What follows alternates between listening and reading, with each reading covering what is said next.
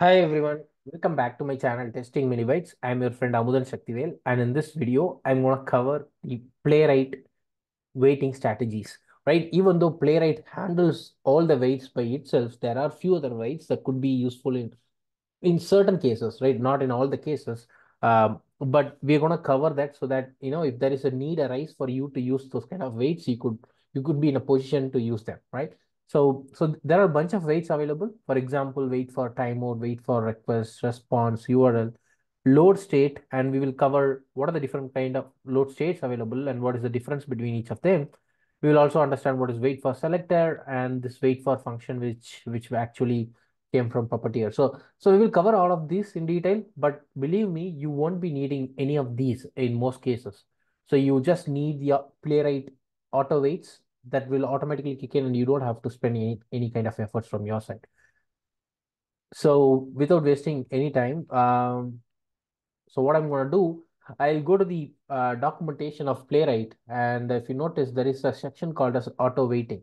And if you notice here, um, if you want to perform a click, right? So Playwright will do all these checks by itself, whether the element is attached to the DOM, whether the element is visible, whether the element is stable, whether the element is ready to receive events, whether it is enabled to perform the action. So all these checks will be done by Playwright itself. So we don't have to use any sort of weighting mechanisms. Even in the tests that we write in the previous videos, we didn't use any sort of weights because it will be automatically handled by Playwright. So you can see what kind of checks it does for selecting a text, what kind of checks it does for selecting an option. So you could go through this, but then it has all the information that you need. And these weights are mostly enough, but not all the time. So for example, we will see one of the weights, right? So for example, I'm trying to load this website, right? So normally, Playwright will only wait until it becomes loaded. Okay. So let's say I try to wait for a locator page dot get by placeholder, and let's say username 123, which doesn't exist there. Dot fill, right? And then I want to fill some values there. Good. Now what I'm going to do is I'm going to run this test, and yeah, so this is wait.spec.ts. So what if you notice very clearly, so Playwright will automatically wait until the page becomes loaded. Not, there's a fraction of difference between the page is loaded and then the actual content is coming here.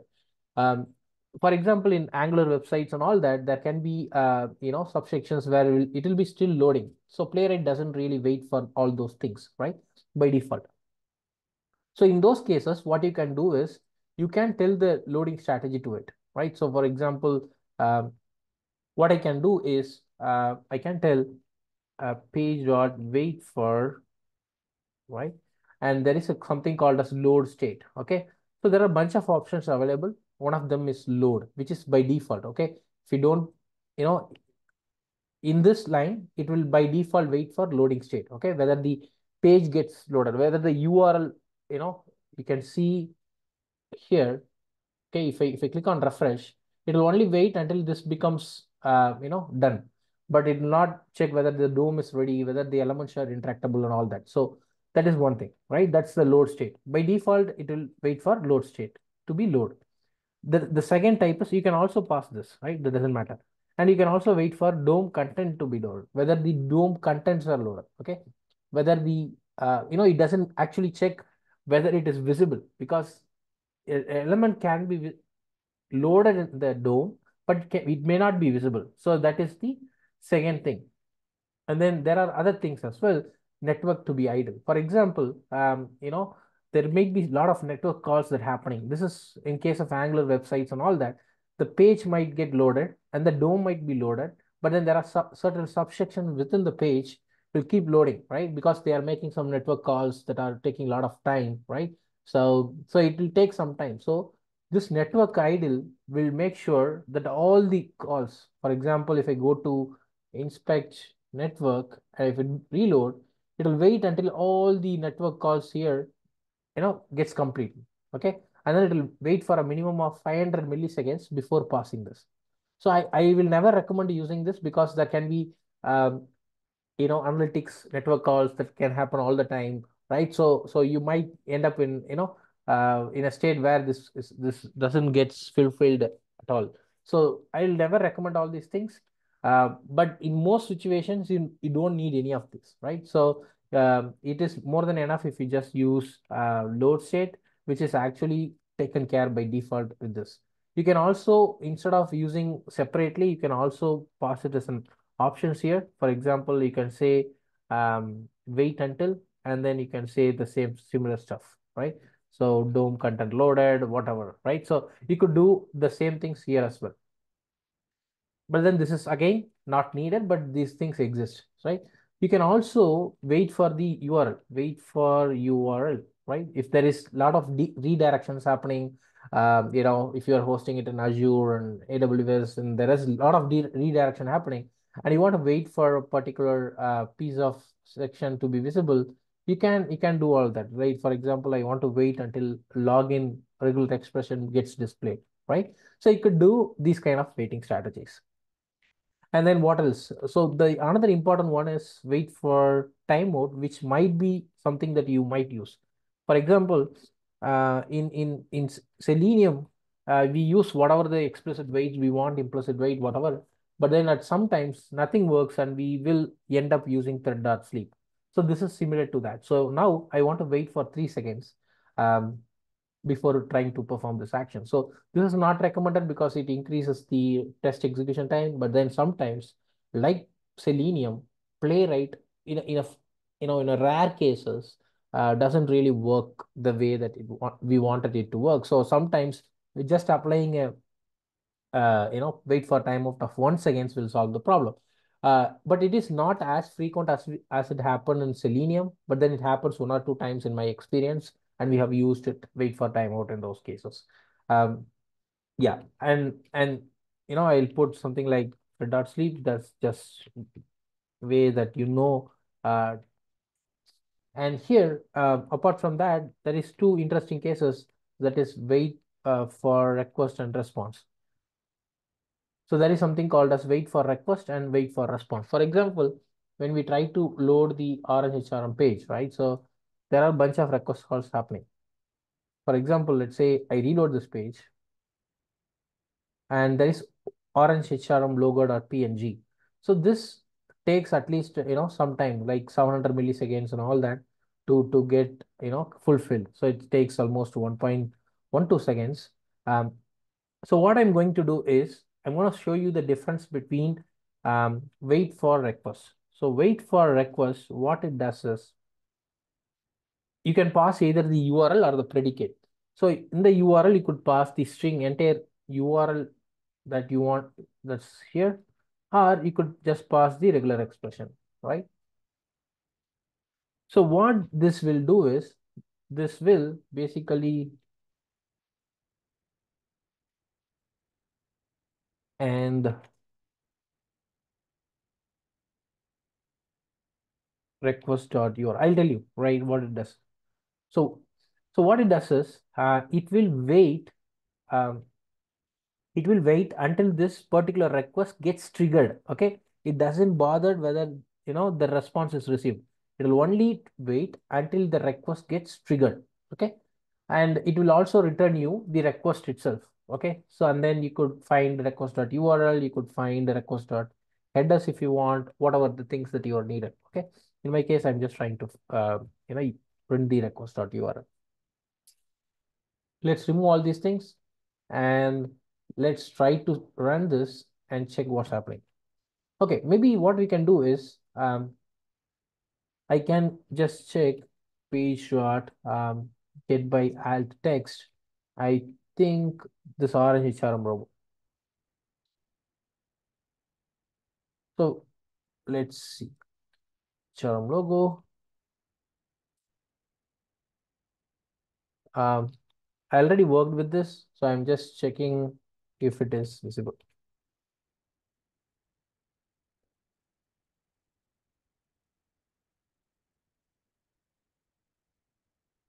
So I'm checking with the timeout of 5 milliseconds. Just want to show you guys the difference between wait for request and wait for response. So what I'm doing is I'm trying to check whether, so I'm trying to wait until this request gets triggered, but it'll take at least 1 second to fulfill it. But in my case, I'm just waiting for 5 milliseconds before checking whether the logo is displayed, which will always not be displayed, right? So what happens? It will obviously fail. So let's see whether it is getting failed. So wait for request. The important thing is it will only wait until the request gets triggered. Okay, so now it failed because only if the only if the rec this request gets a response, the UI will display the logo. Then only this will pass. So now instead of this, okay, if you also notice here, it would have printed log for us. You can also see it in the STD out here. So you can see this is the request URL that we are trying to hit. Now, instead of this, I wanted to say response.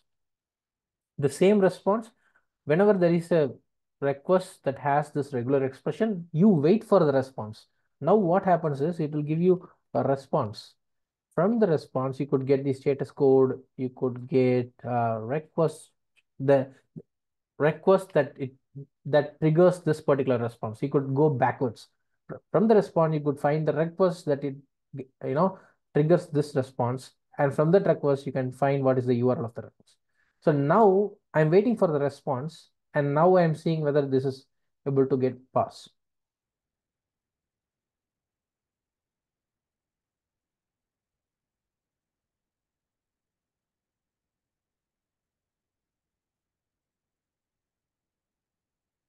So now it will fail because anyways the username 12 is wrong. So that's why it will fail, but it didn't fail in this place. Okay. So that's why the wait for response is something that you might obviously use, but I don't see an use case for wait for request. And now apart from this, there is also something that you could do with other waits.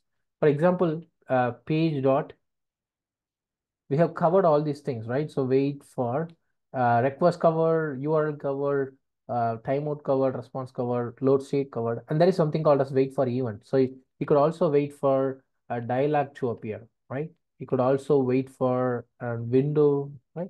You can see what are the different events that are possible. So you could go to the docs, and then you could see you can wait for a console event. You could wait for a crash to occur, dialog to occur, DOM content load. You can wait for the download to happen. You can wait for this file chooser when you try to upload some files.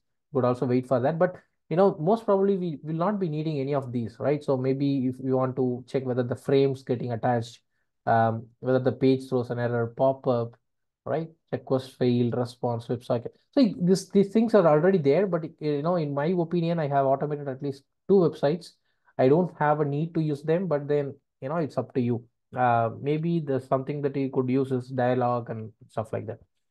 But yeah, you can explore more around this. And then there is something called as wait for selector, okay, which is something that the playwright team is not recommending. Let's say you want to wait for a selector, let's say the selector is something like this, the X path, right? You could wait for this, but instead of this, what they are telling is you use this particular thing to wait for it. You can use await page locator. You can use the similar X paths here, and then you could say um, expect, or you can assert it, or you don't have to assert it, but then you could wait something like this, right? Instead of using wait for selector.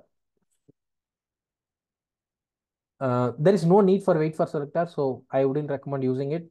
But when I checked one of the GitHub issue, they mentioned, let's say you wait for one element, and then you interact with the second element. In those cases, people are using it.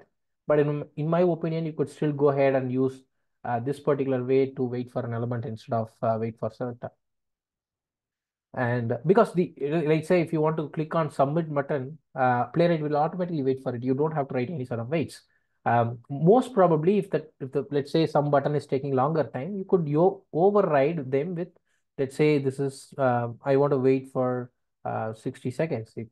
Though obviously the good practice is to improve the front end response time, but this is how you could alter that. Instead of, you could wait, try to do a lot of other waits. But then the last and important, not the important one, last one is wait page dot wait for function. There is something called as wait for function, where you get the page, and what you can do is, you can say, let's say if you go to any websites, right, you can go to console, and what you can do is, let's say you want to scroll by, right, scroll by, sorry, windows dot scroll by 0 comma 600. You want to do this. So now what it does is it actually scrolled the website. If you guys see, you can see it here. I will put it here back. I'll run the command again. It does the scroll. So whatever in Selenium we would have used JavaScript executor and then used to scroll by, scroll to, and all that, right? You could do the similar thing with this wait for function. I didn't find enough references or examples, so it was a little difficult for me to understand why they have these kind of things. And then later I understood you could use something like Windows dot scroll by, um, 0 comma 600. So now what it does is it will wait until this function gets fulfilled. Okay, whether until the windows gets scrolled by that particular stuff, right? So this website doesn't support scrolling, so you could try this with playwright.tech, right? And you don't need any of this. And yeah, so let's see.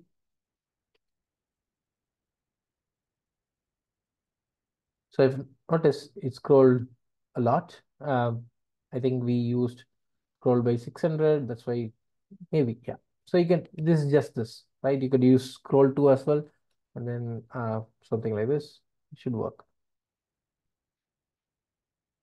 I tried to finding the element that doesn't exist. So if you notice, the scroll actually worked. Okay. So there seems to be some difference between scroll by and scroll to, but then in our case, it really worked. Okay, so that's all about different weights, but in my opinion, you will not need any of this. And most probably you will need only one, that is wait for timeout. And in worst case, you might wait for a response to happen, because that might take a lot of time and you don't want to override your next element timeout value. So in those cases, you could use this, right? So I hope this video is useful. I'll see you guys in another great video. Until then, tada, bye bye from Mumdan. Bye bye, guys.